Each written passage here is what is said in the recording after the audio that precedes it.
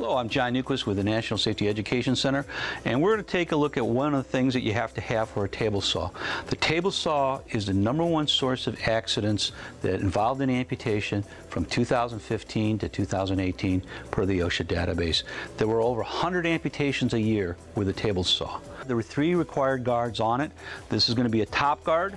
It's going to protect accidentally from touching the saw blade. Also, there must be a spreader that's going to split the wood and keep it apart, because if the wood comes back to itself, it will want to kick back.